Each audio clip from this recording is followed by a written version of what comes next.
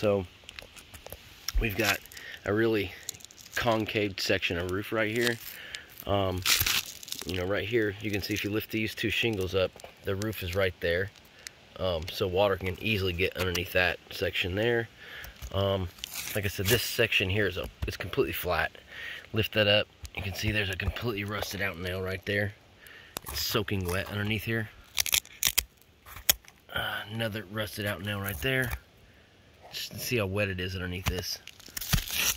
There's another one up there.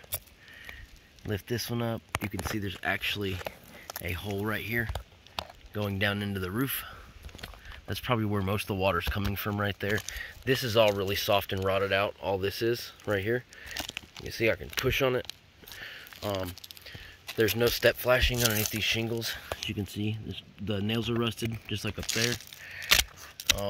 There should be step flashing underneath those. There is none.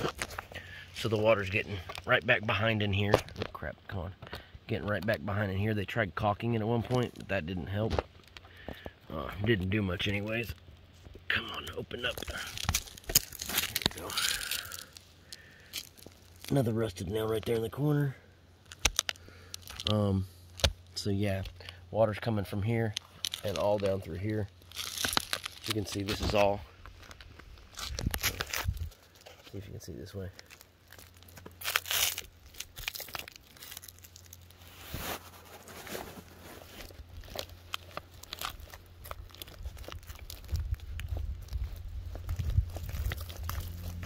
It's all rotted out.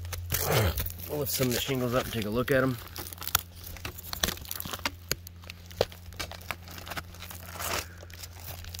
Yeah, look at that. Look at the wood. It's just completely gone. Just mush.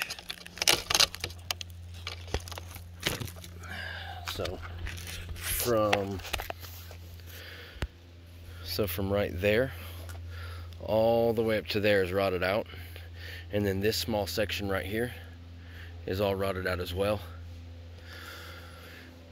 And I've never seen a pipe boot look like that before. That's the craziest thing I've ever seen.